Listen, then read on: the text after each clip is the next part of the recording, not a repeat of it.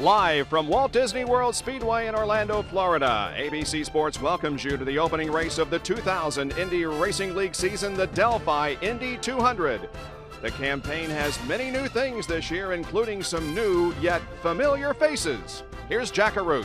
And one of them, Bob, is not new as far as IndyCar racing is concerned. Al Unser Jr. way in the back of the pack because qualifying gets washed out. What do? Go, wait? Well, what we're going to do is just watch everybody because everybody's on labels, and so are we. So it takes about 4 laps for them to get up to temperature, and so we're just going to have to be really, really super careful. And I'd just like to say hi to my kids. Let's go to the front of the grid for more stories. Vince Welch. Greg Ray is the series champion. He starts from the point today. Greg, what will the strategy be? You're going to be pacing the field. Well, unfortunately, we missed 3 of our on-track sessions this weekend, so our game plan's out the window. We just hope that the team Menard's prepared well and that all our experience pays off because we're going to have to wing it. Greg Ray, he starts from the point. Bob Jenkins? Well, the long wait is just about over. The winter has been long, but right now it's time to go racing. J.T. Battenberg. For the first time in the new millennium, gentlemen, start your engines.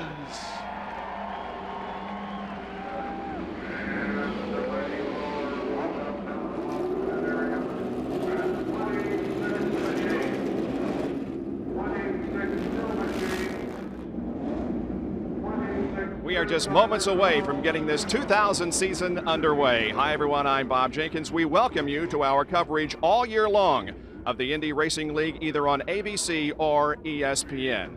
Now, the story this weekend has been weather. It rained out yesterday's qualifying session. In fact, these cars have not been on the track for practice since Thursday. They had no warm-up here today. You couple that with the fact that we have new chassis, new engines, and new drivers. And Tom Sneva, who won the 1983 Indy 500, there's got to be a lot of emotion going through these drivers' minds right now. Well, no question, Bob. They've just come from a drivers' meeting where they talked about respect, patience, consideration for fellow drivers. But you start a new season, been a long winter, you got new equipment, new faces out there. Sometimes the emotion and the adrenaline can cover up all those rational thoughts. Now, you couple that with the fact that we've got a starting grid that doesn't necessarily have the fastest guys at the front. I think if I'm at home and I got seat belts on my couch, it's time to buckle up. The grid was determined by points from last year, and for the new teams this year by practice speed. So on the pole is the defending champion Greg Ray, who won 3 races en route to the title last year, which wasn't decided until the final race at Texas, where he beat Kenny Breck by 37 points for the overall title. Row number 2, Mark Dismore, winner of the season finale at Texas last October, and Robbie McGee. Row number 3, Buddy Lazier, looking for his 3rd win in the series alongside Eddie Cheever Jr. Now, he is the only repeat winner here at Walt Disney World in '97, and in last year's event, he beat Scott Goodyear by 5 seconds. Going to row number 4, Scott Sharp and Scott Goodyear. In row number 5, Billy Boat and Eliseo Salazar, this year driving for A.J. Foyt. The 6th row, Buzz Calkins, who won the first race here in '96, and Jacques Lazier. The 7th row, Stefan Gregoire, the fastest in practice, and John Hollinsworth. The 8th row, Donnie Beechler and rookie Jared Schrader. Row number 9, Davey Hamilton, the only driver to compete in all 35 events so far in the IRL, and alongside him, Robbie Unser. The 10th row, a couple of rookies, Sam Hornish Jr., the youngest driver in the field at age 20, and Doug Dodaro, a short track specialist. In the 11th row, another rookie, Nicholas Johnson, and Robbie Buell, who won in New Hampshire in 1997. The 12th row, Tice Carlson from the midget and sprint ranks, and there you'll also find Al Unser Jr.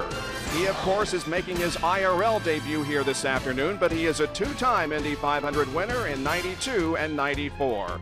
And in the last row, a couple of other rookies, Ayrton Dare and John Herb. That's the way they'll line up for this 200-mile contest, and Jack Arute will be keeping a close eye on some of those starting at the back of the field. And one of those, Bob, you should look at is Robbie Buell. Buell and company decided at the last minute to come racing this year. He actually got the car and the word on Christmas Eve. They've put this team back together, and they are going to come from the back. They were very quick in practice. Vince Welch. Stefan Gregoire has consistently been the quickest in these limited practice sessions, but in 32 Indy Racing League events, Gregoire has finished on the podium just once. His best start is a 6th, but this team believes it is ready to compete for a championship, and that begins today here in Orlando. This is a 1-mile racetrack, so they will go 200 laps around here. As we mentioned, the defending champion of this event is Eddie Cheever, and the purse for this afternoon is over $1 million. 26 cars now getting the tires warmed up, making sure all the temperatures are right in the cars before we turn them loose for high speeds. We will have 6 onboard cameras complementing today's coverage. And Tom Sneva, will they be able to take it easy those first few laps, or when you strap the helmet on, do you turn into a different person? Well, sometimes when you strap the helmet on, it's hard for the cosmic rays to get through, and you know, you don't think as well as you should, but it's adrenaline at the start of these races, and you just got to cope with it, and that's what these guys are paid to do. We have partly cloudy skies here this afternoon right now. They are predicting about a 30% chance of showers later this afternoon, but that should not come until well after we have completed this race. We woke up to bright sunshine this morning. It was very welcome after a total washout of qualifying yesterday. The field begins to bunch up now, and next time around they should be getting the green flag for the start of the Delphi Indy 200 here at Walt Disney World Speedway. The field beginning to form up nicely. Greg Ray, Jeff Ward up on the front row with Mark Dismore, who was the most recent winner in the Indy Racing League. He won the season finale last year at Texas, and alongside him is Robbie McGee, who takes over in the Treadway ride. Off of corner number 4 they come, anticipating the green, and they get it. The 2000 Indy Racing League season is underway.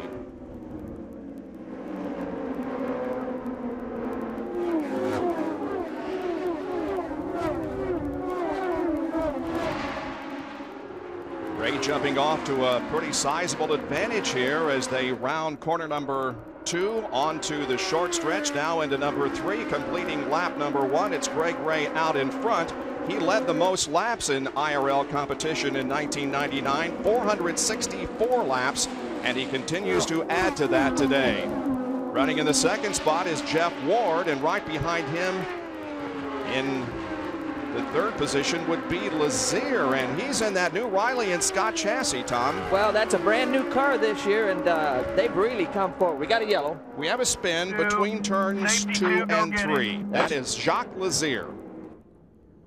Tresselli racing driver who just got sideways, lost it between turns 2 and 3, and was able to keep the engine running, so he'll drop into the back of the field and will be able to get going again. May have flat spotted the tires, requiring him to come in, but it's not a serious accident. It does, however, result in our first caution of the afternoon. And so Greg Ray has the lead with Jeff Ward second. Buddy Lazier is third, followed by Mark Dismore and Robbie McGee. Back at Walt Disney World in a moment. The Delphi Indy 200 will be getting the green flag here in just a moment. Here's what happened to cause our first caution. We're on board with Scott Goodyear, and look just ahead of him. That's Jacques Lazier running by himself, just got out from under him. Well, he was by himself, but he just passed Goodyear. Now look at him stack up here behind. They see Lazier, they all get out of they jump out of the throttle, and it's a tight racetrack. Things happen in a hurry. Fortunately, it was only a one-car incident, and he has come in to change tires. Jacques Lazier has. Will be falling into the back of the pack for the restart, which should be coming up here in just a moment. Greg Ray continues to set the pace with Jeff Ward running in second place and Buddy Lazier having moved up from his 5th starting position to 3rd. There's the green flag. We are back to racing at Walt Disney World Speedway. You can see Eddie Cheever in the red and white car there. Got a good restart underneath. Past Robbie McGee, who this year is driving for Treadway Racing, and Cheever makes the pass. Eddie's in the only Infinity car in the field, so he looks like he's going forward at this time, Bob. Move him up to 5th position now, with Robbie McGee dropping back to 6th place. Interval is almost a second now between Ray and Ward. Last lap was turned at 148.865 miles an hour by the leader of the race, Greg Ray. We continue to watch Eddie Cheever and Robbie McGee here, who are running in the 5th and 6th positions. There is Ward, Lazier, and Mark Dismore running 2nd, 3rd, and 4th as Greg Ray separates himself now to more than a 2nd and a 3rd over Jeff Ward, and Ray is about to come up to try to put a lap on Jacques Lazier. Well, Lazier had to make that pit stop to change the tires, and it's put him out of sequence and way behind.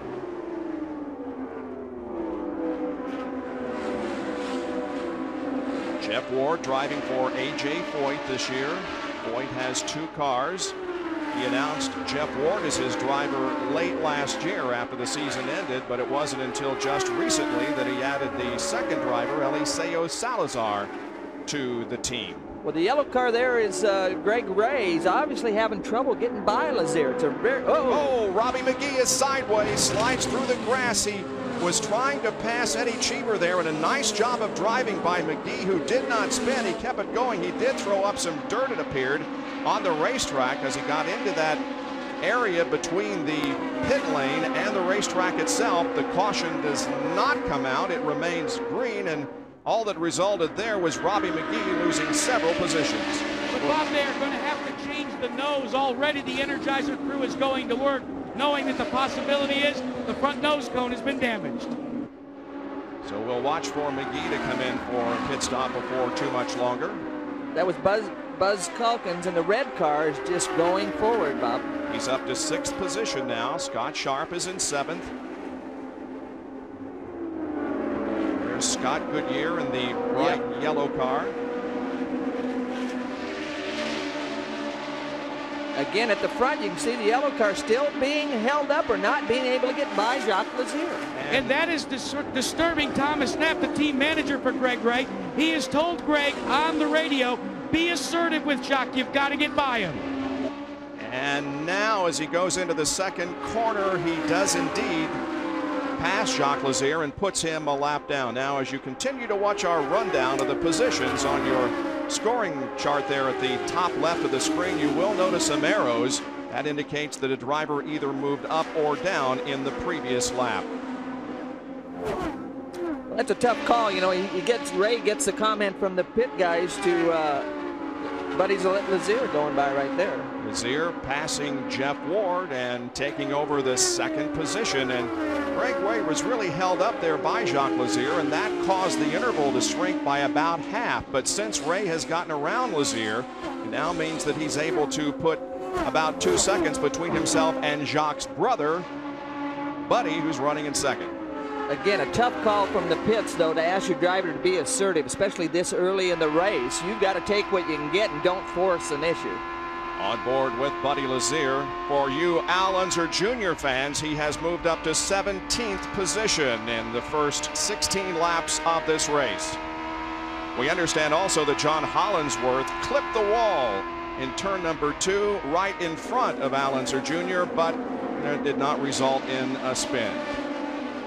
16 laps completed here at Walt Disney World Speedway in the Delphi Indy 200. Greg Ray leads Buddy Lazier. Back at Walt Disney World Speedway, and just as you rejoin us, we have a spin up in turn number 1. It is the number 44 car. Davey Hamilton. That is Davey Hamilton, who, as we mentioned, is the only driver to have started all of the Indy Racing League events since its inception back in 1996. This is in turn number 1. Not very hard contact. We'll take a look on replay, and again, looked like he was riding by himself, not racing with anyone. Kind of backed it in the wall, though. Well, that's real early in the corner for the car to jump loose, so I'm not sure what happened there, but that was very, very early before the apex of the corner, and sort of an unusual place to spin. Let's get more from the pit area. Here's Vince Welch. I spoke with Davey Hamilton right before the race, and he was concerned about this event because he was in a race car that he had only 32 laps in. Davey said, I've never been in the car before this weekend. We get 32 laps. I've never worked with this crew before. He was concerned about coming out under those conditions and running the event today. Well, it may have resulted in a very early out for Davey Hamilton, crashing in turn number 1. ABC's presentation of the Indy 200 at Walt Disney World will return after these messages and a word from our ABC stations.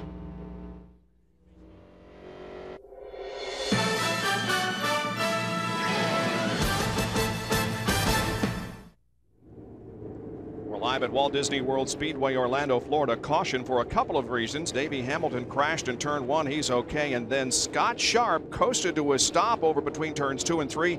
He has made it to the pit area. Vince, what's going on? Well, his team pushing him to the pit area. He is stuck in 4th gear. So a crew member told me they're going to have to bring him in, take the gearbox out, change the gears. But Scott Sharp with 4 Indy Racing League career victories, hoping to take the overall lead in victories today. Not going to happen with a gear problem. Vince, I'm with Bob Reif, who is the Senior Vice President of Marketing for the Indianapolis Motor Speedway. And Bob, we have a very big announcement to make. We certainly do, Jack. Today we're here to announce that Northern Light, the world's largest internet search engine, has signed on to be our series title sponsor. And we are just exuberant about the deal. There's a 5-year, $50 million deal. Demonstrates their commitment to racing. Now, wait a minute. $50 million, that's a whole lot of Super Bowl ads. It sure is. And this is the largest internet sports marketing deal to date. So we are very pleased that they're showing their commitment to the long term for the league. Well, Bob, I think that does say a lot about where the IRL's headed. From now on, the Northern Light Indy Racing League. How many zeros are in 50 million? We may have been a little premature. Davey Hamilton, after appearing to try to get out of the car, apparently has been put on a stretcher. They're going to put him in the ambulance and check him over. So we'll take another break here under caution and be right back with more of the Delphi Indy 200. Still under caution here at Walt Disney World Speedway. Scott Sharp remains in pit lane. The big game is tomorrow, but coming up next, it's an exclusive look back at the exciting 1999 NFL season. The surprises, disappointments, and amazing turnarounds. NFL Films and ABC Sports takes you from the locker rooms to the playing fields on the road to the Super Bowl next on ABC. Your home for Super Bowl 34 and the NHL All-Star Game. Jackaroo, I haven't decided who to root for tomorrow. Well, let me help you out, Bob. If you're a fan of open-wheel racing, you might want to root for the St. Louis Rams and their head coach, Dick Vermeil, because he has a long, storied legacy in open-wheeled motorsports. I learned about, and on the small scale, how critical detail preparation was for my dad's old sprint cars. You never know what might break down. So you every single detail you go over and over and over. And I think that helps us a little bit in football. The drivers are competitors, just like the football players are competitors. They get ready to race, they get ready to play. They go through some of the same nervous tension, emotion in preparation to compete. When the driver makes a mistake, you don't get a 5-yard penalty. His dad, the late Louis Vermeil, was actually the president of a Northern California sprint car organization, and he and his brother, Dick, they actually built up some and restored some of the sprint cars that his dad campaigned in Northern California. One final note, when I asked Dick Vermeil what was some of the things that attracted him to his wife of 40-plus years, Carol, said, hey, she knew how to build a carburetor. Well, that makes it easy for me, knowing Dick's that involved in racing, because I've been spending most of my time handicapping the coin flip, and I'm going with tails. All right, let's go on board with Scott Sharp here. Before he had his problem, remember they're using sequential gearboxes this year, and we'll see what happened as he drove through the accident site. You can see him right hand, he's trying to find something, and again you hear the motor rev up. It's obviously in between gears. Vince reported it might have been stuck in 4th, but I think he would have drove into the pits if it was stuck in a gear, so I think he's between 2 gears. He can't make it to the pits. You can hear the motor rev up. Again, he can't find a selection. Down to Vince Welch. Al Unser Jr. up to 14th now. He has stayed out on the track while some of the others had pitted. Rick Gallus said the car is handling well. A little Al mentioned that it's tough to pass on this track, but this team, the Gallus ECR racing team, stressing patience here in the early going with Al Unser Jr. They know it's a long race, and before long he'll be moving to the front. Jackaroo? Guys, I want to show you something. You may call this telemetry. You may actually say it's computerized readout back from the car. It tells you things like the steering angle, the weight jacker. You've got every vital statistic here. When I asked Ed Pink what it was, he says it's kind of a heart monitor for a race car. The lifeblood of what's going on in the race car can be determined by looking at that information. I'll tell you, if we had a heart monitor on the drivers, you could definitely see what was going on out there. Here's a look at how the rookies are doing. Jared Schrader, the best, who is currently running in the 9th position. Well, that's in a Tony Stewart-owned car, yep. So, a lot of experience on that team, but a young driver that's doing a great job. Several drivers did make pit stops during this caution period. We have 18 cars on the lead lap. Herb Dodaro, Jacques Lazier, Hollinsworth, Dare Sharp, who is still on pit road, and of course Davey Hamilton are the cars not on the lead lap. A lot of guys that are, if they're off on their chassis settings, will use a yellow as a chance to maybe correct that, especially if you're not up front in the field. All right, we go back to green now, and we'll see if Buddy Lazier can give Greg Ray a challenge. Oh, he goes down into turn number 1 and stays right with Greg Ray. This is inside Buddy's car. He got a good run on him, but he got into some bad air, and Greg was able to get away a little. And there is Scott Sharp, who has gone back onto the racetrack. They've replaced the gearbox, we understand, in that car, and so Sharp continues in the race. However, he is down 9 laps, but it certainly would have been more than that. The problem had occurred during a green period. That red car is Buzz Calkins. Buzz has made the biggest advancement so far in the race. He's done a nice job. Everybody trying to get around Scott Sharp. There is Scott Goodyear and a car down on the pit lane. That is the 27 car of Nicholas Johnson. We understand he did spin but kept going. Well, these guys are getting away with some stuff. A lot of times you can't spin cars and get away with it in IndyCar racing, but we've seen 2 today. Yep, Robbie McGee spun earlier, did a half spin down in turn number 1 and kept going, and McGee has fought his way back up into the top 10. He is currently in the 10th position. There is Greg Ray, Buddy Lazier running about a second behind in second position, with Mark Dismore in 3rd.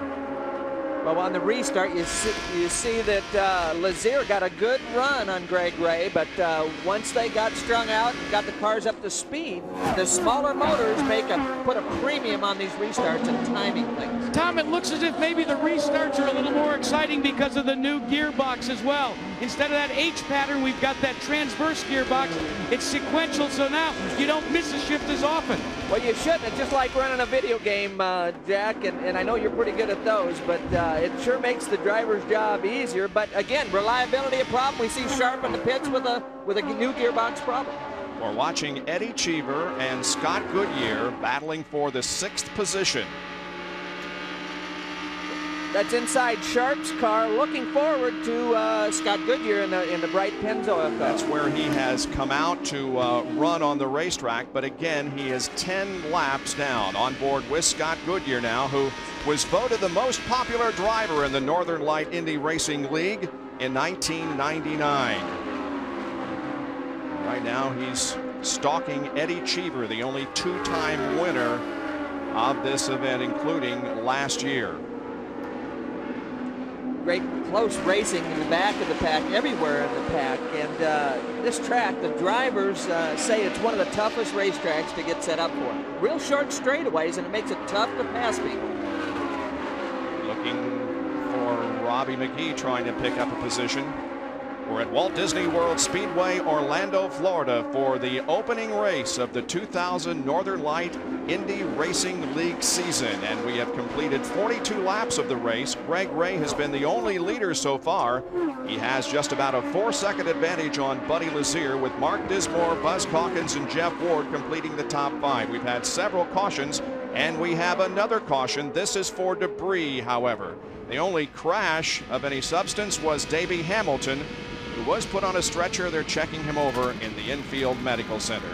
There are the top 10 after 43 of 200 laps. We'll take another break and be right back with more from Walt Disney World Speedway.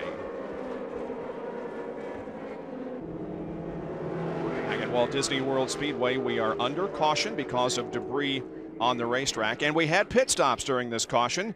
Everybody on the lead lap coming in, and here is Greg Ray making his stop. The yellow car at the head of the pits. All the leaders came in. Buddy Lazier was second, and he came in. Quick work from the Menard team to get Greg Ray out there in good fashion. There's Buddy Lazier getting the work done in his car. Well, you can see they were putting front wing in the car. They were all pushing when they got in traffic, so they added front wing for more nod powers. Now, this also happened as Robbie Unser was exiting the pits, and he pulled away as the Jackman was not out of the way completely, knocked him over, but no problem there. Well, first pit stop of the year, and you know, it takes these guys a while to get the hang of things, but quick feet is necessary. Great views you're seeing of the race are being brought to us this afternoon by the Monster.com newest blimp. This is the first IRL race Monster.com has provided aerial coverage. The big orange thing in the sky. Bob, real quickly, Eddie Cheever has a radio problem. He cannot hear his crew, so he just radioed back and said, guess I'll have to do my own spotting. Green flag comes out. We are back to racing now. Billy Boat, Robbie Buell, Donnie Beechler, Sam Hornish Jr. all made pit stops earlier, and so they are at the front of the field. Greg Ray is in 5th position. We'll see how quickly he can dispose of some of these drivers who did pit earlier. Again, I'm not sure all those guys pitted. Some of these guys might be trying a two-stop race, but some of them now, the leaders, are going to have to stop 3 times. Yeah, Billy Boat and Donnie Beechler have not pitted yet, but Robbie Buell and Sam Hornish Jr. have. We're on board with John Hollinsworth. John is 1 lap down, back in 19th position. Again, they tested pretty well here before qualifying, so they're having some kind of trouble that we can't see right now. There's Robbie Buell, the leader of the race, driving for Sinden Racing this year. And there is the pit stop summary. You see that Ray was the leader when he went in, but came out in 5th. Buddy Lazier dropped from 2nd to 7th. Dismore lost 3 positions. Calkin lost 5. And Jeff Ward fell from 5th to 11th. Well, we talked about it earlier. Robbie was actually the 2nd quickest car in all the practice sessions leading up to the race. So, you know, he's gone from the front or the back to the front. Pretty good effort right now. This is Dreyer and Reinbold Racing that Robbie Buell is driving for this year, and the crew chief is John O'Gara. Let's go down to the pits and get another report. You talk about problems, debris on the racetrack. Tice Carlson ran into debris on the track. I don't know if you can get a shot of his front wing here. They've already changed the wing, but you can see what the damage at the 180 miles per hour can do to a race car. Carlson started towards the back, although he's been quick throughout practice and hopes to continue to move to the front. Well, one of the tough situations about starting the back, you're in the middle of a lot of action trying to get to the front, and that's sometimes the result. On board with Mark Dismore, who's running in 6th position. You see, he just got past there. It's just so tight in the corners. Passes come fast and furious. That's Robbie McGee also picking up a position, as McGee has now climbed up to the 8th spot. Tom, you were talking about the different strategies that are unfolding on pit road about a 3-stop or a 2-stop race. What was fascinating is Greg Ray and his crew, I believe, had hoped to have a 2-stop race, but they are running so good, they stopped trying to conserve fuel, and they decided, what the heck, let's play it safe and we'll make it 3 stops and we'll chase those 2-stoppers down. Well, that coupled with the fact that it's the first race with these new smaller engines. Now they're turning more RPM, so they're actually getting worse fuel mileage than last year's motors, even though the motors are smaller, and it's because of the RPM. So being the first race, the limited amount of practice and test time, they're being a little more conservative up front. Well, Greg Ray, despite the fact that he's running back in 4th position, you saw there as they crossed the line, he is the fastest on the racetrack. His lap was 158.214 last time, whereas the leader, Robbie Buell, is running laps around 156 and a half. Well, and the lead car in this pack is Lazier, and you can see him coming through traffic.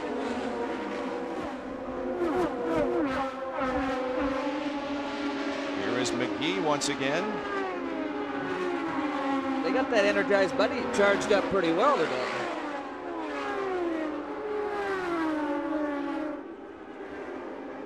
Now this is what happened early in the race as McGee and Eddie Cheever were battling for position and almost spin, but a nice job of saving it by Robbie. Well, he just didn't anticipate Eddie getting out of the throttle as much entering that corner, and it stacked him up. Robbie was real fortunate to get away with that one. McGee up to 6th position at the moment. He is running about 9, almost 10 seconds behind the leader of the race. And that continues to be Robbie Buell, with Donnie Beechler running in 2nd spot. We want to continue to follow the progress of Al Unser Jr. He started at the rear of the field back in 24th. And Al Unser Jr. currently is running in 11th position, and just ahead of him is the 10th place car of Eddie Cheever. There they are on the front straightaway. Well, and the red and white car right in front of him, Sam Hornish. So you see little Al get by Cheever there. So put him up in the top 10. Tom, that seems to be the favorite move unfolding for Al Unser Jr. He likes to dip almost down below, not the white line, but the yellow line in turn 1. About 20 laps ago, though, he tried that as he was trying to overtake his cousin, Robbie Unser. And I'll tell you what, guys, they had an accident. It's just nobody told them. Well, you know how cousins are. They can be pretty competitive, and little Al's doing a good job. Obviously, from past experience, we know Al sometimes isn't the best qualifier, but you get him in the race, and he's going to go forward. Trying to pick up another position. That is the rookie Sam Hornish Jr., the youngest driver in the field, who's running in 9th position, was running in 9th. Al Unser Jr. passes him, puts him back to 10th, and now here comes Scott Goodyear up to challenge Hornish up from the Formula 2000 ranks, and Scott Goodyear right alongside him as they enter turn number 2. Goodyear is one of those cars that have all the instrumentation right on the steering wheel. So instead of having to try to look through the steering wheel to the dash is part of the steering wheel. Well, tomorrow is Super Sunday on ABC. Before kickoff, it's Palmer, Nicholas, Player, and Watson, the senior skins game at noon Eastern, 9 Pacific, followed by a star-studded lineup and a preview of the big game. Super Bowl 34 pregame shows at 2 o'clock Eastern, 11 Pacific. Then the Rams and the Titans go at it in the biggest event in television, Super Bowl 34. It's live on ABC at 6 o'clock Eastern, 3 Pacific. And during halftime, you'll want to see Walt Disney Attractions' Tapestry of Nations, inspired by the year-long Millennium celebration at Walt Disney World. ABC, your home for Super Bowl 34 and the NHL All-Star Game.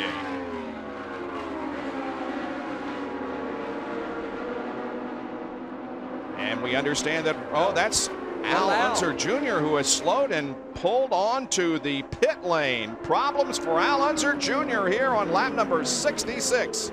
Well, that's obviously a tough start. I mean, he was doing such a great job coming from the back. And we can see some smoke at times coming from the rear of that car. And so Al Unser Jr. here on the 66th. And we also have a problem with John Herb, who has apparently had some suspension problems, and he is off the racetrack. Well, the good news is it got all 4 wheels on it, so it wasn't any big contact that we could see. So once again, the caution flies over Walt Disney World Speedway.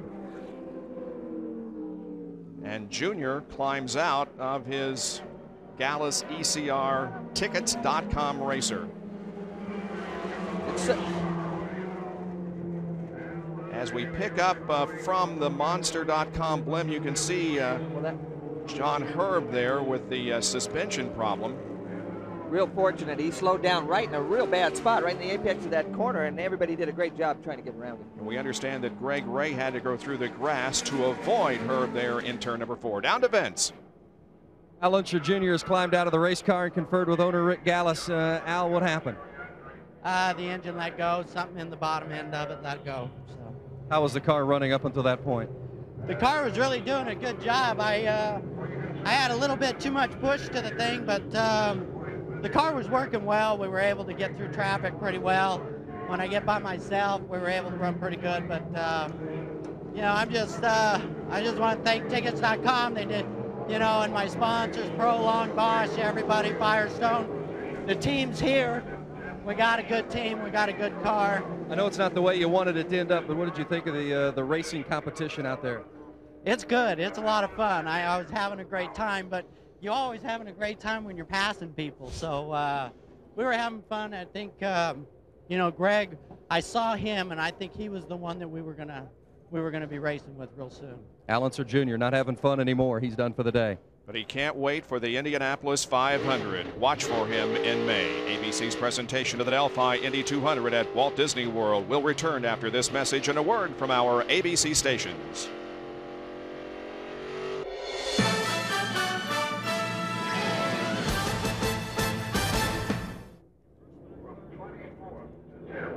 The Delphi Indy 200 is under caution once again. Robbie Buell is the leader of the race in his Dreyer and Reinboldts and Purex sponsored G-Force. It's interesting to see. We got a good mix of the chassis manufacturers there, Bob. Riley Scott making a big move towards the front from last year. Buell continues to lead, but Greg Ray will be on his heels when we go back to green, Jack. Bob, let's see if I can replay the radio relay that was on Greg Ray to his crew chief when the yellow, just before the yellow came out. It was whoa, whoa, whoa, whoa, whoa, whoa, whoa, whoa. It seems like it was traffic in front of him. He got on the binders, but he had to dip to the grass to avoid it. It's kind of like when you're running about 60 miles an hour, you come along an entrance ramp, and a little old lady pulled right out in front of you. Let's check in with Vince Welch. Robbie Buell leading the race. Buell had a near miss up in turn 3, drove into the turn a little hard and got up high into the marbles, but he recovered just in time. John O'Gara, the chief mechanic for the team, said Buell very happy with the race car. They made a slight adjustment to the wing and a slight stagger change, but otherwise they're very pleased. Robbie Buell said before the race, I'm going to be patient, let the race come to me. I'll eventually get to the front. He's in the front. He is off sequence, though, pitted on lap number 26, and we have now completed 73 laps and under caution. This is inside Sharp's car. We can see what's happening in front. Somebody slowed down, and we think it's yeah, it's John Herb. John Herb. And these mile ovals, things happen so quick, it almost caught Greg Ray out of position, and very fortunate. Had to take some evasive action by going down into the grass there that separates the racetrack from pit lane. Well, in these mile ovals, you have a lot of close calls, especially with all the traffic out there and the tight straightaways, tight corners, small racetrack. We have an excellent crowd on hand here at Walt Disney World Speedway today. I would say that it's almost sold out. It was a late arriving crowd because I think a lot of people were still concerned about the weather, but when they woke up this morning and saw the bright sunshine, they headed for the racetrack and have really turned out in numbers here this afternoon. One other driver we might mention having problems is Stefan Gregoire. He was the fastest in the practice, but he has been on pit road several times during this caution period and has dropped back to 15th position. Well, what's really interesting, most of these guys are fighting an understeer or a push situation, but they've been loose at the back of the car, which is unusual compared to everybody else. Laps down. Green flag is out. And Buddy Lazier challenges Greg Ray once again, and Lazier takes that car to the outside and drives wheel to wheel with Greg through the corner, and Cheever picks up second, or Lazier rather picks up second. Well, I'm not sure what happened there. Greg Ray either got caught by surprise or had a little problem with that gearbox, or was just real careful with the gearbox, but Buell and Lazier got a big jump on Greg Ray right there. Indeed they did. Greg Ray now back to third position. And that's Robbie McGee running in fourth and staying right with Greg Ray around the second corner and down the backstretch. Well, and there's Dismore underneath. Look at Dismore come forward underneath the Energizer car. Mark Dismore moves to fourth position now, passing Robbie McGee. In the red, white, and black car. McGee in the black and yellow Energizer.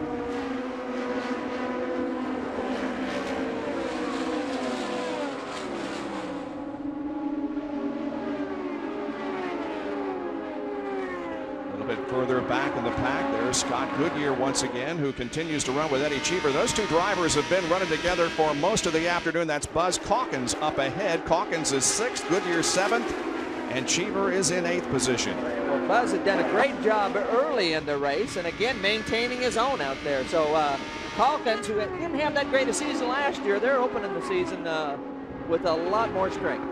Well, when we talked to him earlier in the weekend, he did express a great deal of confidence. They apparently have added some new people to the team and think they are more prepared for this year than they ever have been again or before in the Indy Racing League. Tom, one of the situations that happens with these new 3.5-liter engine configurations is if you get out of the throttle, it's almost like restrictor plate racing in NASCAR. The car, it takes a little bit longer to get it up to full song again. That was the case with Greg Ray. Backed out of the throttle a little bit when he was dicing back and forth, and by the time he got that giant spring wound up again, he lost a couple of spots. Well, not only are the motors just a little smaller and a little less horsepower, but the power band, RPM-wise, is a lot smaller. So it's real critical that you're on top of things when you're trying to come up through those gears. Stefan Gregoire is still on pit road. Vince Welch, what's the problem there? He's been having handling problems throughout much of the day, and they finally came in and decided they were going to change the height of the rear wing. But once they got Gregoire into the pits, they were unable to get the bolts out of the wing itself to even make the adjustment. So at this point, they've just turned off the car, a lengthy stop and a very disappointing day for Stefan Gregoire, who is the fastest consistently in the limited practice time. Well, again, they're trying to put rear downforce on that car, and everybody else is fighting the opposite problem. Everybody else is looking for front downforce, so a bit unusual. They might have a shock or something else going bad that's causing that handling problem in that car. Gregoire driving for Dick Simon Racing, again in the year 2000. Scott Goodyear running in the 7th position. Eddie Cheever right behind him. Buzz Calkins just ahead of him. Again, the yellow car is Goodyear. It's an easy one to pick out, Bob. Jacques Lazier is running ahead of Buzz Calkins, but Lazier is not on the same lap as the leader. He's being shown in 15th position. There are 14 cars that are on the lead lap at the moment. And again, for those of you just joining us, Al Unser Jr. in his debut with the Indy Racing League is out of the race. He'll be probably listed in 24th finishing position of the 26th. The engine just let go, he said. Well, and that engine problem is one of the reasons that Foyt has stayed with the 90-degree crank. We heard him talk about something in the lower end. One of the problems with the 180-degree crank, Bob, is the fact that it causes a little more vibration. And Foyt, for one, was worried about reliability, and it showed up with Al's car. And yet, Tom, he was beginning to wonder whether A.J. Foyt should change engines yesterday. He said, should I, shouldn't I? Then actually he said, what the heck? I've got a gambling casino for a sponsor. Let's just roll the dice. Well, the battle for the lead now really heats up as we are on board with Buddy Lazier, and he is right on the rear wing of Greg Ray as they head down the back stretch. Well, actually, that's Robbie Buell right in front of him. I'm sorry, Buell the leader. Again, you can see what traffic does, though. It's just so difficult that the Buell was able to get by, but Lazier had to wait a little bit to try to get a run on this traffic situation.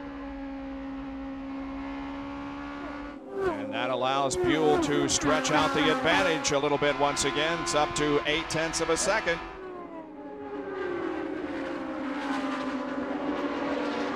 Again, Dismore right in front of Goodyear, the yellow car. Dismore is the red, black, and white car.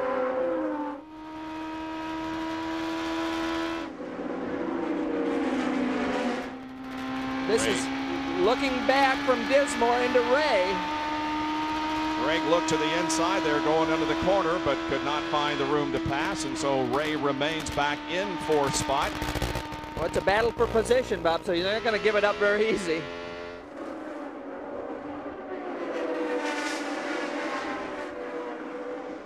Robbie Buell coming up to put another lap on John Hollinsworth. That will put him 3 laps down. John back in 21st position. Buell looking pretty good here. Well, he really is. The key to this racetrack is getting off of turn 1, and they've got that figured out.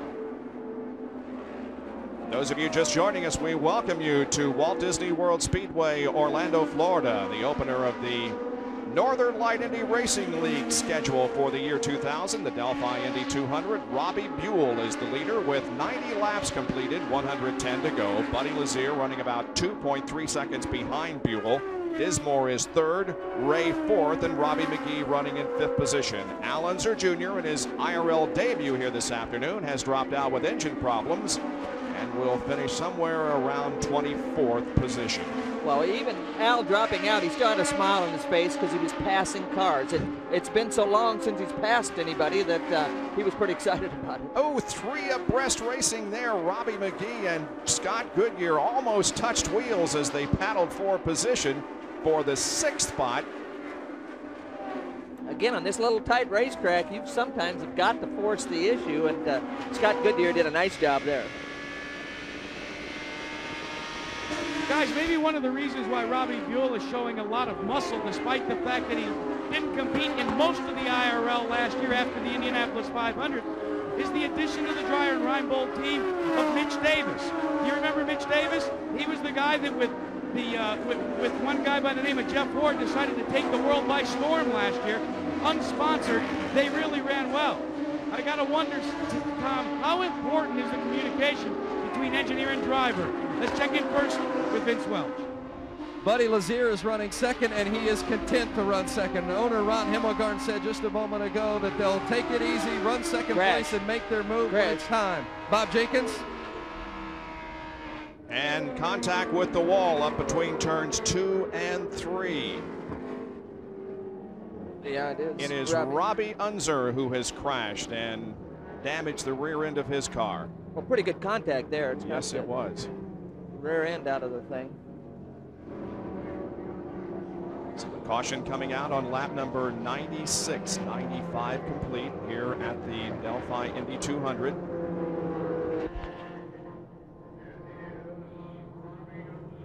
There was a lot of traffic behind Robbie Unser after he came to a stop on the racetrack, and several drivers did a good job of avoiding that car, which was coming to a stop in, as you can see, the middle of the racetrack.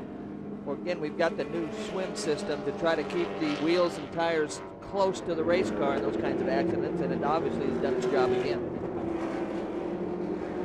As we near the halfway point of the race, we're going to undoubtedly have some pit stops, but not until pit lane is open. There is Tony Stewart, the NASCAR Rookie of the Year last year, Vince. Well, and Tony Stewart is the part owner of this team that Robbie Unser was driving for. What happened on the track with Robbie? He said the car just jumped out from underneath him. He just called in about 2 laps earlier and said he was tied in and loose off. So evidently we didn't get the car snugged up enough on that first stop for him. This was quite a challenge for this team. You're trying to engineer the car basically for the first time. Now Robbie in a difficult situation, hopping into the car with few laps. Yeah, that's probably the hardest thing, was just putting him in a car that he hasn't driven this weekend, and he didn't get a chance to come test here. But you know, he's done a pretty good job getting reacclimated in such a short amount of time, and just wish I could have been a better engineer for him this weekend. Glad to see you at the racetrack. Tony Stewart. You heard Tony talk about the car was tight in and loose off. Tight in, it was pushing. He couldn't turn it getting in, but on the exit to the corner, the back end wanted to jump out, and that's exactly what happened. Well, the pits are open now, so we're going to see a lot of pit stops. And really, this is a break for Robbie Buell because he can now get back in sequence. Well, no question. He pitted early, but this will get him back on the sequence. So, I'm ready to fit in. Pit lane, pit lane. Nice and easy. Vince Welch has an update quickly on Davey Hamilton. Davey Hamilton has been transported to Sand Lake Hospital via ambulance simply for cautionary examinations. He is awake and alert. Good news. Jack Arute. And Vince, the leader is on pit road. Robbie Buell, what they're going to do is go up 1-2 turns on the right front wing. They have also changed the stagger just a little bit, going up what we call 1 point. And now they've reset the fuel. They've got to wait for some heavy race traffic as they're at the end of pit road. Robbie Buell's on his way. well, you can see there's two things you do to the chassis. You can add front wing and you can add stagger. Make the right rear bigger than the left rear, and that'll help the car turn or eliminate some of that understeer situation. Well, he was beaten out of the pits by Mark Dismore. There is Mark, who completed his work very quickly. We'll be back with more live coverage of the Delphi Indy 200 in just a moment. Welcome back to the Delphi Indy 200 at Walt Disney World Speedway, Orlando, Florida. We're at the halfway point. Donnie Beechler is the leader under caution. He's off pit sequence. Let's go to Vince Welch. Scott Goodyear came into this race with high hopes, currently running 9th after entering the last pit stop 7th. They're trying to fix some handling problems. Of course, it's a big race weekend, but it's a big football weekend as well, with the Super Bowl taking place at the Georgia Dome. This race team knows all about football because it's co-owned by San Diego Chargers quarterback Jim Harbaugh. Yesterday, Harbaugh and driver Scott Goodyear were talking strategy.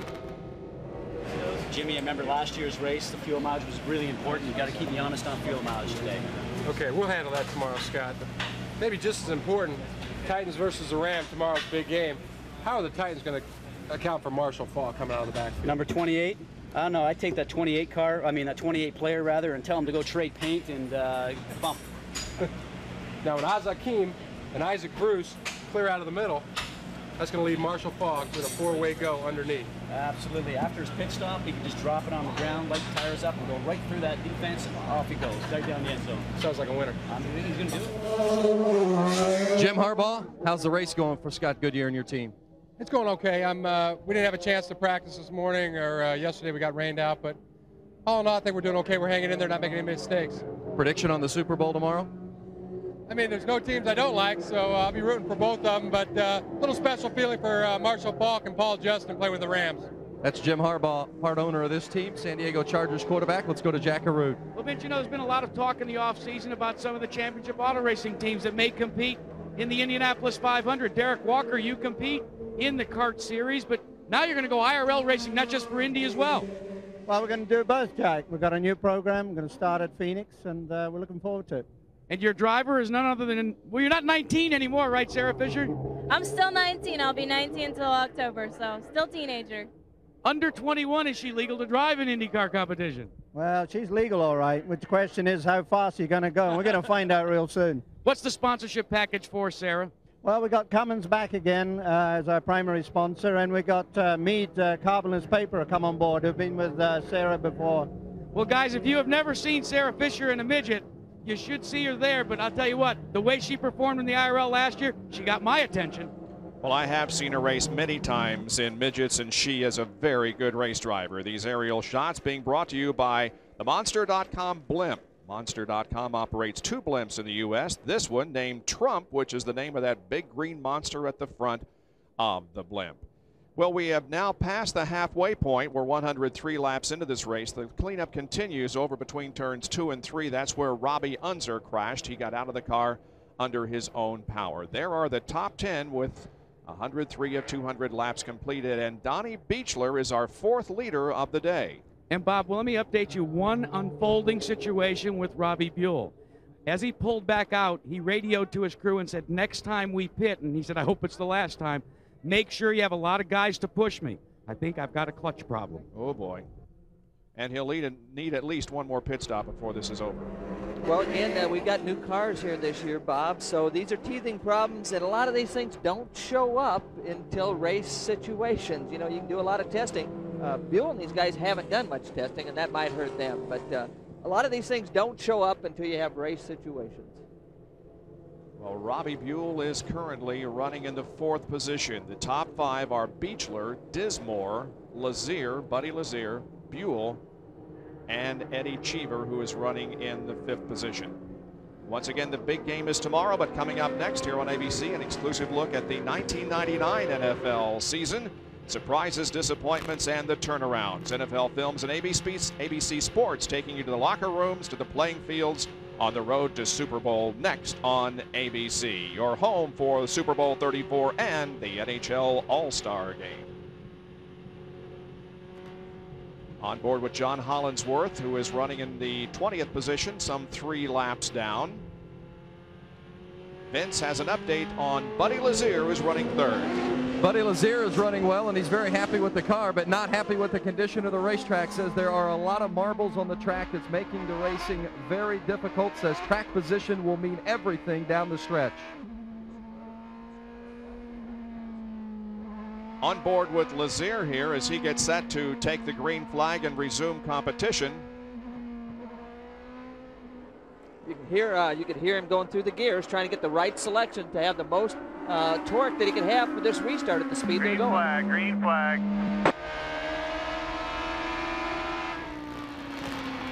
This is inside Dismore now. This is Dismore. Now the car at the front of the field is not the leader. That is Tice Carlson. That black car, number 88.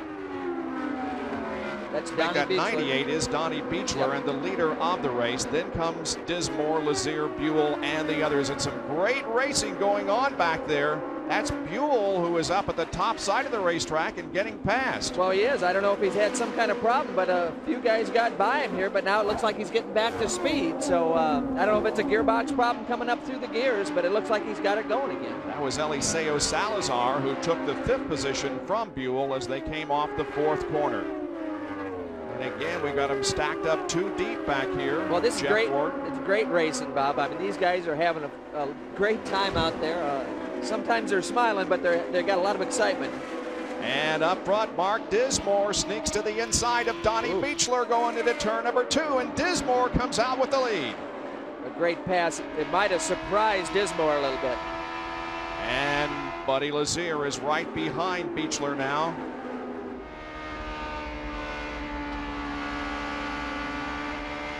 And he goes to 2nd. Well, he does. Beechler has a little understeer on the exit, so he can't get after the throttle and enable the Buddy to get a big run. Vince has more on Mark Dismore, who's now shown as the leader. Well, Dismore's strategy is playing out perfectly. He said before the race he just wanted to let it sort out and go for a clean finish, get the good season off to a good start. They ran full tanks on Thursday, concentrating on the race setup, and that's paying off so far. Accident right out in front. It's the 33 car, Jacques Lazier. For the second time this afternoon, Jacques Lazier brings out the caution. The car is stopped right under the starter stand. Well, you can see some debris here hanging at the back of the car. It doesn't look like he hit the wall that hard, but that's a real fast corner. And again, that's just the attenuator obviously had some damage, but it obviously did some of its job. That's the sixth caution of the afternoon that's waving over Walt Disney World Speedway. There's the damage on Jacques Lazier's car. He's still sitting in the cockpit. 111 laps have been completed. And we have 13, make that 12 cars that are currently on the lead lap. It didn't look like that much damage to Lazier's car, but it got in backwards in a fast part of the racetrack. So the safety things they've done to these cars, that attenuator at the back of the car obviously absorbed some great energy right there. Riding along with Jeff Ward here, who's back in 9th position in the A.J. Foyt Interd car. So under caution once again. We'll take another break and be back with more of our live coverage of the Delphi Indy 200 on ABC Sports. Sixth caution of the day at Walt Disney World Speedway for Jacques Lazier. His car coming to a stop right under the starter stand. He has been placed on a backboard and put in the ambulance, but he gave the crowd a big wave when he was put in there, indicating that hopefully everything is going to be okay. Well, Robbie McGee has been in for an unscheduled pit stop. Vince, what's going on? Early in the race, Robbie McGee touched with Eddie Cheever. This was the damage on the front of the wing. You can see right here the taking out part of the front wing. Eventually, the damage worked its way back. This part of the front wing was rubbing the tire of the front left, and you can see the result on the tire. It was leaving a groove, so they brought McGee in, changed the tire, removed the nose, sent McGee back out since they're under yellow. He came back in with no nose on the car. They put the nose on, and boom, back out as Robbie McGee lost no time out on the track, did not lose a lap. Well, he drops back to 12th position, the last car on the lead lap. We'll be back with more of our coverage of the Delphi Indy 200 at Walt Disney World after these messages and a word from our ABC stations.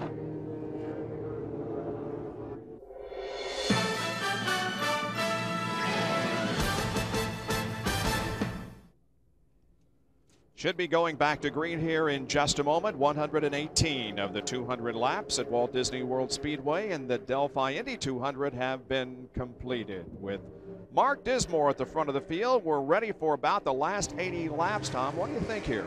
Well, it's going to be interesting. Some of these guys are trying the fuel mileage strategy. Dismore, for one, is going to have to stop again, but there's a couple guys towards the back that maybe can go the distance. So the question is going to be, are we going to have another yellow before this thing's over? And if not, it's going to put a premium on the pit crews.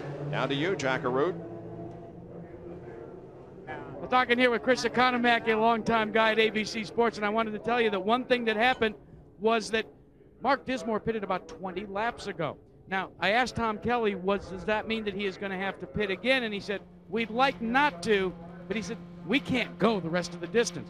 So I asked him, when are they going to pit? He said, quite frankly, we need a late yellow to make our strategy work. Let's check in with Vince Welch.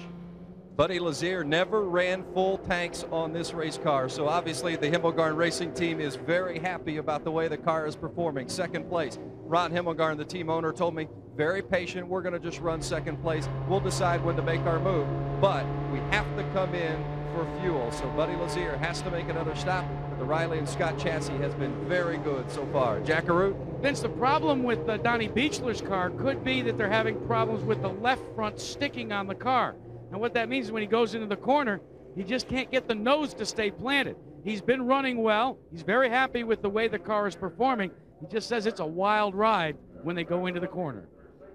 Donnie Beechler running in the third position at the moment, as Mark Dismore is the leader. We'll be going green when we come back. The #1 tourist destination, Walt Disney World, and there is one of the new rides in Tomorrowland, the Indy Speedway.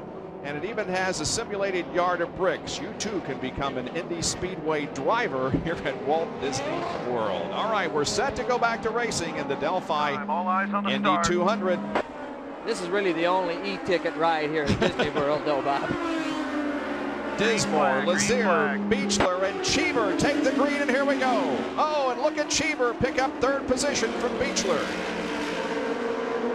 Again, Eddie, he's been around this place a few times. Winner last year here, and obviously right there at the end of this one.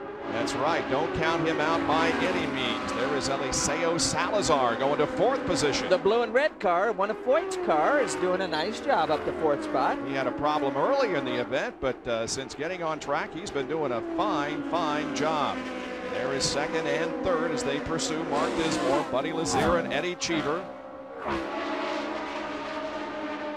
Mark Dismore has now led in 5 consecutive IRL races. He led the final 4 races last year and scored his first career win in the season closer at Texas. Well, let's find out how Robbie Unser is after that crash. Well, he's okay, and I just may have asked him the most stupid question any pit announcer can ask a driver. I said, what happened? He said, if I knew what happened, I wouldn't be here. But Robbie, tell me a little bit about the ride. You know, it was kind of a weird day. We didn't get much time, which, you know, is kind of nobody's fault, but the car ended up just jumping out on me. I think if you guys go back and look at the tape, it could be that I just screwed up, or it could be that the car actually broke. I don't know.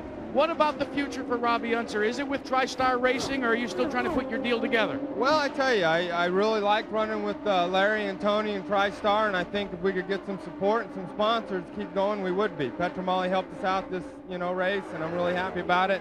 We're going to have their support, but really, we need a good sponsor. Guys? It's interesting. Robbie said the car just jumped out, and you heard Tony Stewart earlier say the car was tied in, loose off. Again, when it's tied in, you put a lot of steering into the car, and then when you get to the exit, sometimes the thing will snap if it wants to go loose because you've got so much turning impulse already in the car. And the Larry to whom Robbie referred was Larry Curry, who is the partner with Tony Stewart in TriStar Motorsports. We haven't talked a great deal, believe it or not, about Greg Ray. He did lead 46 laps of this race, and here he is now in a battle for 6th position with Beechler, and he takes 6th spot, but Greg has not really been a factor here in the last several laps, but again, let's not count him out with 70 to go. Well, he's obviously going forward right now, and he's a smart guy. He knows that the race is 200 laps long, and I think he'll be there towards the end. And how about this Eliseo Salazar in the car on the right of your screen? He is sneaking up on Eddie Cheever here for the 3rd position. Meanwhile, Scott Sharp has slowed and come into the pits once again. Scott with gearbox problems earlier. They fixed it. It took him about 9 or so laps to And Bob, get it the problem is on the right front wing. The upper wing panel has broken off. And they're going to make a nose exchange because there's no way that it can run that way. It's literally like having a door flapping on the right side of the car. These wings are interchangeable, and they're going to put it on and send it back out. Well, those wings don't just break by themselves, Jack. Obviously, that was contact in close racing out there in the racetrack, and we've seen a lot of it today. Buddy Lazier, we're on board with him. He's only just a few car lengths behind the leader of the race, Mark Dismore. There you see the speeds last lap, and Lazier was actually a little bit quicker than Mark Dismore. Well, again, some of that, Bob, might be because of traffic. You can see that that Dismore's run up on some traffic, and a lot of times that'll hold the guy up and can make a big difference in lap times. Lazier makes the pass and now has no cars between himself and Dismore, and again, Buddy Lazier is in that Riley and Scott chassis, and he may bring that thing home as a victor here today in one of its first outings. Well, it's a great job. The new Riley Scott obviously has made a big jump forward. Look at this traffic right here. And we have a spin over between turns 1 and 2. A car sliding to the inside is Sam Hornish Jr., a rookie. And again, I don't think he made any contact with the wall. The car just slid to the grassy area to the inside of the racetrack, but it is going to necessitate our 7th caution of the day. Well, you can see him spinning the wheels. He's sort of got her stuck now, but these guys are dodging some bullets out there. You don't spin that often, and these things are not hit stuff. Well, he was running in 14th position, the rookie was, when he spun coming off of corner number 1. Cornish is another graduate of the Formula 2000 series. Here's the replay. Well, again, you saw he was in a lot of traffic right in front of him. It might have taken some air off that car and made the thing jump loose on him, but he was in a tight traffic situation. And we also have some debris on the front stretch, so the track officials will retrieve that and get Sam Hornish Jr.'s car off the track. Then we'll be ready for more racing. Stay with us for more from Orlando. Stay left. Stay left. You're clear. Now you're clear. You're clear all the way behind you. Go ahead. Back at Walt Disney World, pit stops being made. Buddy Lazier driving out of the pits. Mark Dismore made a very quick pit stop, 6.8 seconds, and he, I believe, is going to beat everybody else out of the pits. Well, that's an awesome stop. They obviously didn't have to put a whole lot of fuel in that thing to go the distance, Bob, so that could be a factor. There are 61 more laps to go in this event. Mark Dismore looking for his second consecutive victory in what is now the Northern Light Indy Racing League. Down to Jack Arute. Well, Tom, they may not have had to put a whole lot of fuel in, and one of the reasons may be because they didn't really need that much, but they want to conserve as much as possible. By my calculation, this tank still holds about 20 gallons of methanol. The problem is they don't want to come back in. They're going to have to conserve fuel just a bit.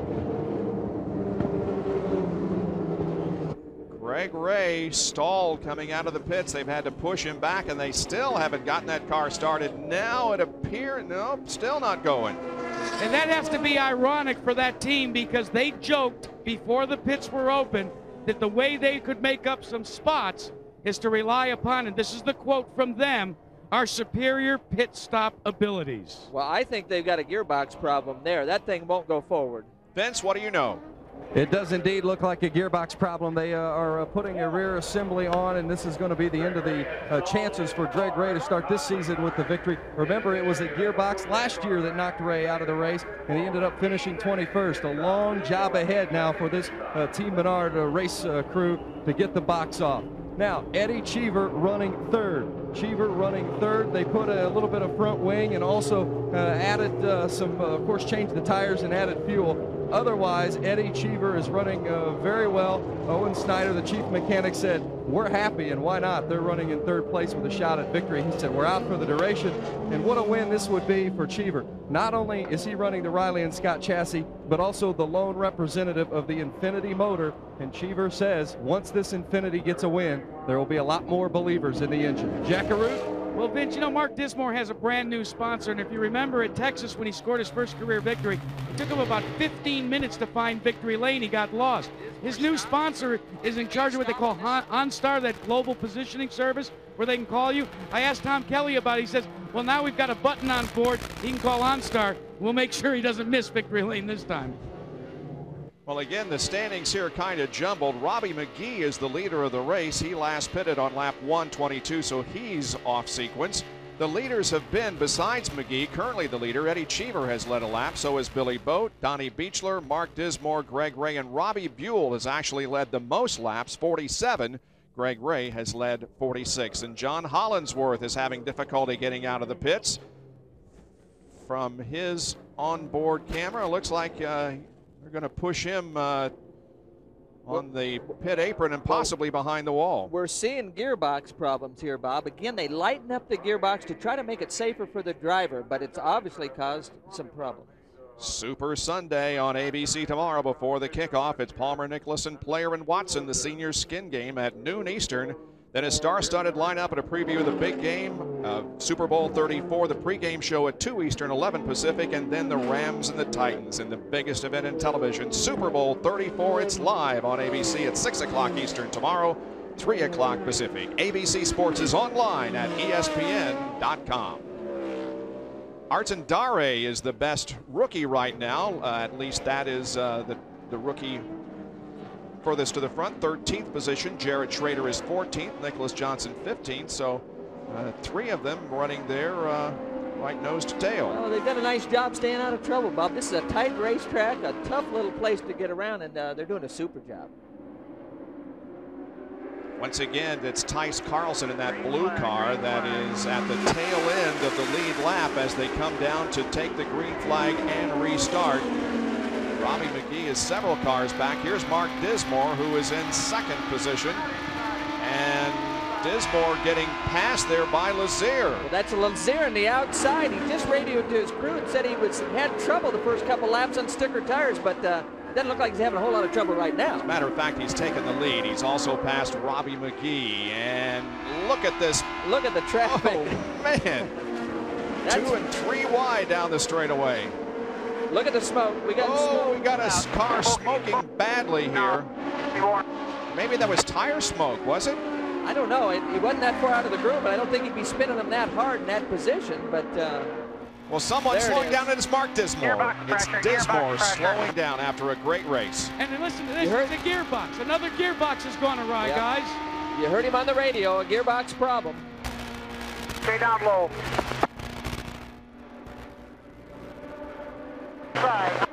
And once again, a big disappointment for the Greenfield, Indiana native. Next time, we'll take a look. I'm going to call him in. Drops down to the pit entrance. Well, he's still able to downshift it anyway. He's able to pump a couple gears in there. And he coasts into his pit box, and the crew will take a look, but it's going to eliminate Mark Dismore from any chance of winning here this afternoon after he led 30 laps of this event. So Buddy Lazier now has the lead on the racetrack by just about 2 seconds over Eddie Cheever. It's the first race that Lazier has led since Atlanta last July. He only led 5 laps in all of 1999. Well, again, there's a lot of things that make a race team. Some of it's equipment, and this Riley Scott is definitely going to open some eyeballs right now. No question about that. Here is second and third, Cheever and McGee.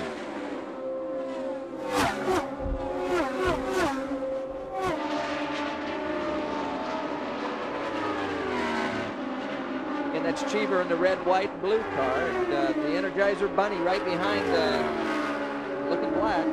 Robbie McGee, of course, was the Rookie of the Year at the Indianapolis 500 last year. Here is Robbie Buell in 4th position. Now he just went to the inside of Scott Sharp, but remember that Scott Sharp is 13 laps down, running back in 19th position. Scott Goodyear, with whom we are on board right now, is in 5th position, about 4 seconds behind the leader, Lazier.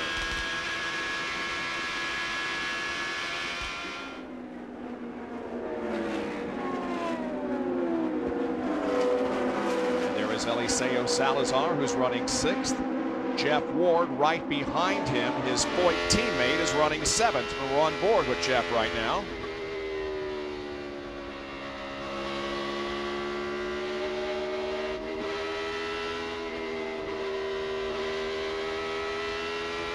You can hear him have to get out of the throttle for traffic, and that really kills your momentum. It's Ayrton Dare just ahead of Jeff Ward.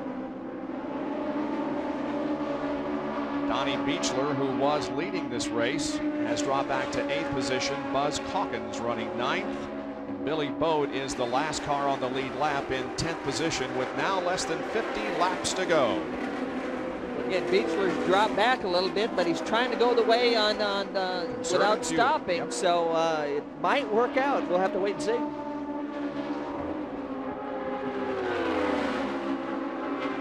Eliseo Salazar has had a good run here today, showing in 6th position.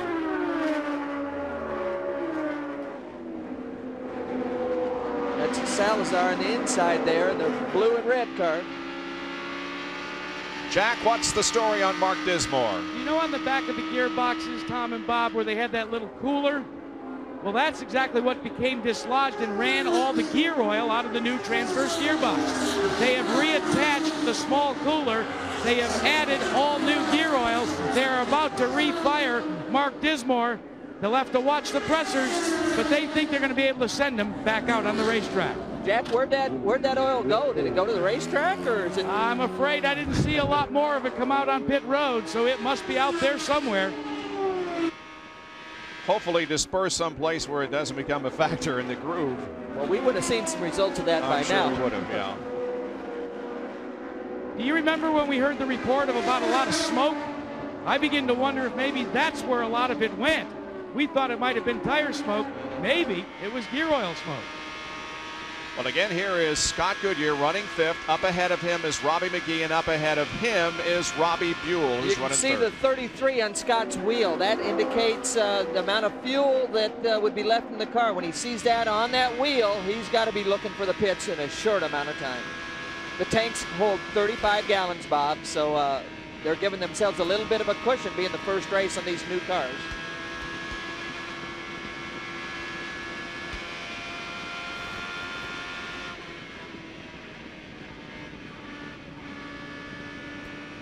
You can hear him blip the throttle a little bit. He's trying to get back after it, but he's got to wait on it a little bit. Drivers don't like that, but many times there's nothing you can do about it. Sit and fight it. Vince has more on Lazier. Vince? Buddy Lazier running in front, and his car is handling better. Initially, when he went out on the sticker tires, the car wasn't handling quite as well, but the tires have worn down. Now it is handling very smoothly. Ron Himmelgarn extremely pleased. They didn't get this car until January 4th, so they've been under the gun as far as testing is concerned. The Riley and Scott car, of course, now owned by Reynard. Reynard was the car that Buddy Lazier was driving when he won the Indianapolis 500 in 1996. And the best finish for a Riley and Scott chassis was in New Hampshire in 1998 as 6th. Well, in NASCAR, if a Ford wins on Sunday, they sell a bunch on Monday. We might sell some Riley Scott stuff Monday. I'll tell you what, if we have a win by another guy that would be the first 3-time winner, and that would be Eddie Cheever Jr., we would literally have a lot of celebration because he's running that Infinity engine, the lone Infinity. Guys, they have never won an IRL race. Again, as you look at the running order in the upper left of your screen, if you see an arrow, that indicates that a driver has either gained or lost a position in the last lap. The yellow car being Goodyear. Right behind him, the blue and red car is that Foyt car of Salazar.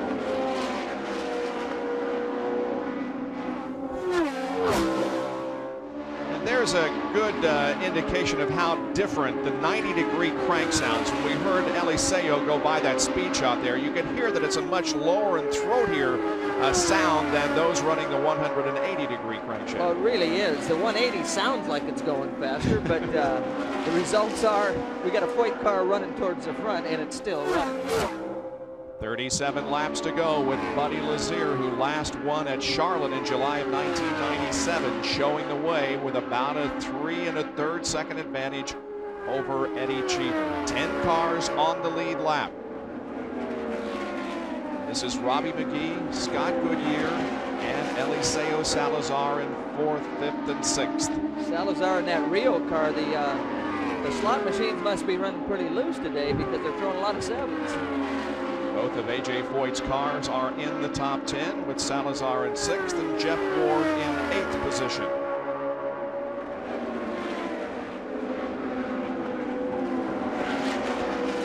You know, usually, guys, this is a time where if you're the pursuer, your spotter can help you and tell you, hey, pick it up, go faster. Don't forget, Eddie Cheever doesn't have a spotter. His radio isn't working properly. He's spotting for himself. Sometimes that could be better, Jack, because a lot of times the driver's out there in the ragged edge in every corner, and when you get your chief mechanic or your spotter saying, could you give me a little bit more, sometimes that's not what the driver wants to hear out there. ABC Sports welcoming you to our first Northern Light Indy Racing League coverage of the year, the Delphi Indy 200 at Walt Disney World Speedway. Buddy Lazier is leading over Eddie Cheever by about 2 seconds with 167 of the 200 laps completed. We have had several cautions and a couple of wall incidents. Jacques Lazier and Davey Hamilton have been transferred to local hospitals as precautionary measures. Neither is believed to be injured seriously, but we'll wait for further reports on them before giving any official information out. Robbie Unser also had an incident with the wall. He's okay. And Al Unser Jr. in his debut in the Northern Light Indy Racing League is going to be shown in 25th position next to the last. He was out earlier with an engine problem. We're watching 4th, 5th, and 6th, McGee, Goodyear, and Salazar. And here is Stefan Gregoire.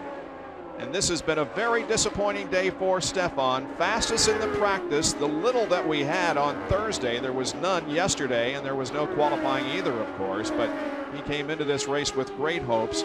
He has another problem and is coming in. Right now, he's shown in 16th position, some 10 laps down. See how tall the side pods look on those new G-forces. Again, from a safety standpoint, trying to improve the safety and protect the driver a little bit more. But somewhere in the wind tunnel, they found that it wasn't bad aerodynamically either. There's Eddie Cheever in the red, white, and blue car. Eddie, the only Infinity. And we understand that Robbie McGee got way loose, and he's loose there coming off the corner. He really is. They've got something going down, a tire or something, because that car did a serious wiggle, and he got away with it. And he is back to 6th position as both Goodyear and Salazar have been able to pass him. They get a little smoother that time, but anytime the car wiggles that much, usually the next couple corners, the driver tries to let the heartbeat get down, and he doesn't quite press her to the floor as hard. And here's a replay way up out of the groove, and we see Salazar and Goodyear getting by him. Well, you can see it wiggle 2 or 3 times once it got out there, but now, a lot of times you pick up the marbles now when you get up that high, so going down in the next corner, he probably still has some of that effect.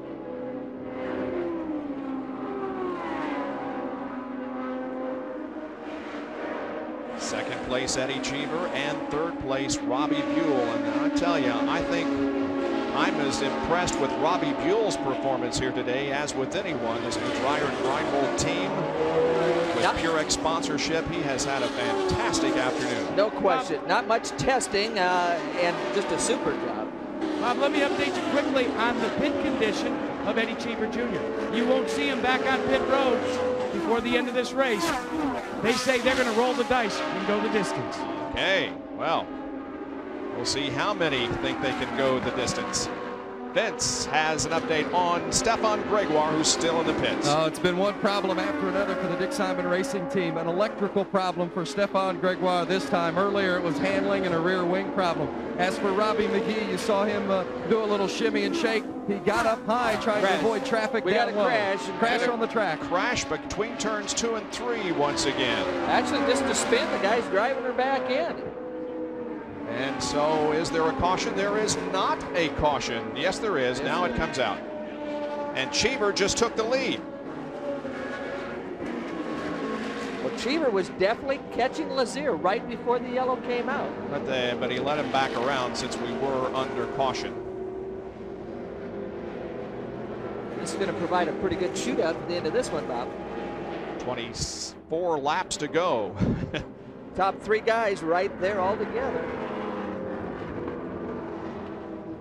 How about the job for the Infinity? They worked on reliability. They got the power up last year, but didn't have the reliability, and so they worked hard this winter on reliability. And they actually have a phase 2 motor coming here in the next couple of weeks, so Eddie should be smiling. And it was Doug Dodaro who spun, causing this caution. We'll take a break and be back with more in a moment to Walt Disney World Speedway.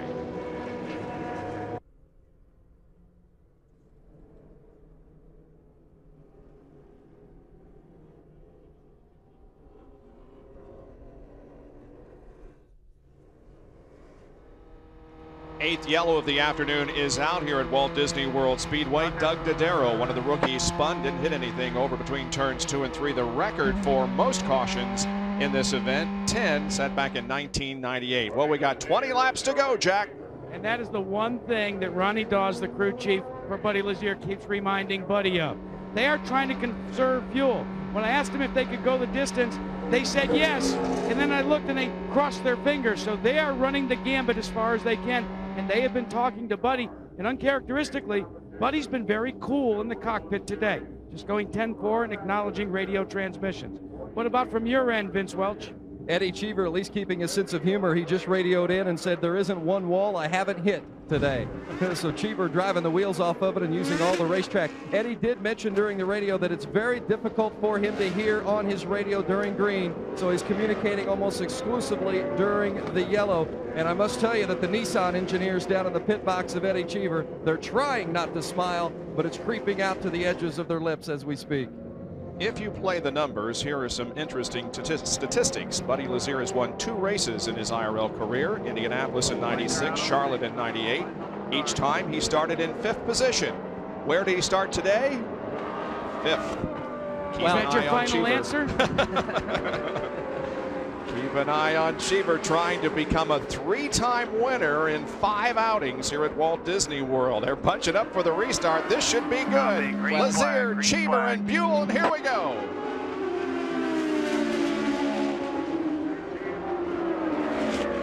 Those 3 get a pretty good jump on the rest of the pack, Bob, so they're gone. Ha to traffic out there in turn number 1. Again, Robbie McGee loses several positions. He gets up high. We'll keep our eyes toward the front of the field, however, as we watch these 3 shoot it out for the last 17 laps of this race. Well, just before the yellow, the second, third place cars were starting to close on the leader. So once Lazier's tires get heated up, he tends to start slowing down. Let's see what 17 laps are going to do.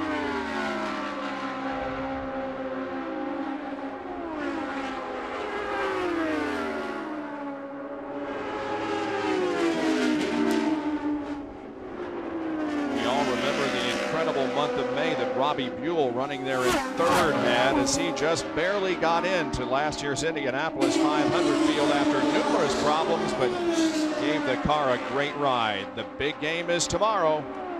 And coming up next, right after the conclusion of our race, it's an exclusive look back at the '99 NFL season. Surprises, disappointments, and turnarounds. NFL Films and ABC Sports takes you from the locker rooms to the playing fields on the road to the Super Bowl. That's coming up next in less than 15 laps. ABC, your home for the Super Bowl 34 and the NHL All-Star Game. Bob, we know that Lazier is not going to pit. We know Cheever doesn't want to pit. What about 3rd place? Just checked in with Robbie Buell's crew, and they said, we're not coming in either. Well, there's an interesting bit of information there, as Scott Goodyear had the fastest lap, but he is not running in a great deal of traffic, as are the 3 ahead of him. Well, I don't think traffic's been a problem slowing these guys down right now. They're hoofing it pretty good. So the question is, does Scott have enough time to close the gap? Right now, it looks like a duel between or among these 3, as Scott Goodyear is almost 3 seconds behind the 3rd place car of Robbie Buell. And now we see Lazier opening up a little bit more daylight between himself and Eddie Cheever. Well, again, down here at this point, turbulence becomes a problem. When the cars are so evenly matched like they are in this series, the little bit of turbulence can really destroy the car's handling. And it's going to make it very difficult for these guys to get by.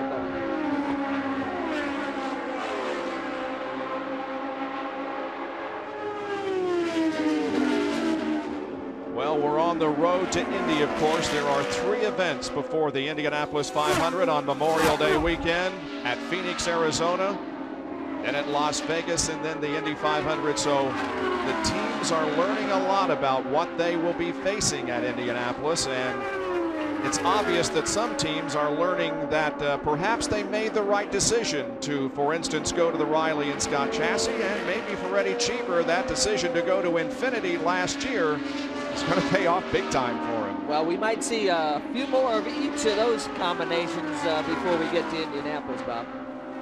Well, they remain about the same interval, 0.6 of a second between Lazier and Cheever, and just about that much between Cheever and Buell. Oh, look at traffic. Whoa! He downshifted. You see that? He caught a gear. That's how much momentum he lost. So they got to be coming from behind. There they are. Oh, and here's Cheever making a bid for the lead in turn number 2. He drives it in and comes out with the lead. A great move by Eddie Cheever, and Cheever has the lead. And a gear, you see Buddy looking for different gears. Traffic, a big key on these short ovals, and it just caught Buddy out a little bit right there. But can Lazier mount a challenge and come back? Well, instead, Buell comes up on Lazier now and maybe looking for second, and indeed, Robbie Buell goes to second. So Cheever has the lead now with Buell second, and all of a sudden, Buddy Lazier is 3rd.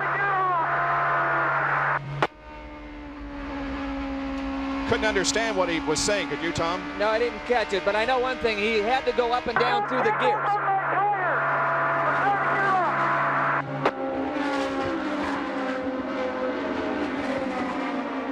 We heard him say something about tires, but it was really... Well, again, after he ran a few laps under the green, the car started to go away. Just like before the last yellow, these two guys were catching him. And for whatever happens, after a few laps, the tires go away. Robbie Buell now begins to close in on Eddie Cheever. There are just a few car lengths separating those two. Buell started back in 22nd position. Sorry, 4 remaining, Robbie, 4. Well, again, Robbie earlier was complaining about understeer or push. As he gets up behind Eddie, it's going to make the car even push worse. Real quickly, guys, let me update you what happened to Lazier. Lazier went offline. You know the marbles, the tire wear? He got up offline, got in there, collected it up on the tires.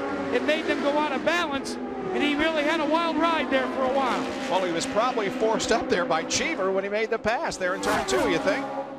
Well, it was either Cheever or when he caught up to the slower traffic, and the slower traffic really surprised him. Caught him off a little bit, and it looks like it's going to cost him the race. Coming up on 3 laps to go, and Robbie Buell still is very much a factor in this race. Well, and it looks like they're going to catch traffic before the 3 or 4 laps are up, so this could get real interesting.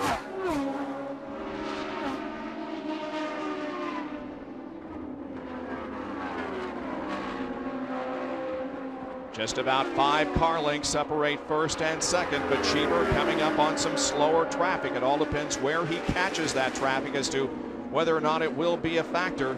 Well, he's on the outside here, so that's not going to slow him out much, but he's in the green. Oh, Buell gets him! Wow. Buell takes the lead. Again, if they get offline just a little bit, they catch the marbles. So Robbie Buell has taken the lead, and now he's stretching out the advantage as he heads for the white flag. There it is, one more lap to go. Now we see Cheever and Lazier battling again, and Lazier almost crashes. He goes to the inside, but he takes second, and Scott Goodyear is right there in the thick of the battle also. That's for position. The yellow car's got a run on him. How about Robbie Buell? Oh, man, what an afternoon. We may not be able to talk to him because we have run over our allotted time, but what a day for Robbie Buell, who wins the Delphi Indy 200 at Walt Disney World. It's Lazier, Cheever, and Goodyear finishing second, third, and fourth. Man, what a race. They raced right to the finish line. I've got to give you that. Wow, what a day for Robbie Buell. Second career win from 22nd starting position in the Purex Dryer and Rainbow car. You can't start much farther back than that. That's a tremendous effort. You're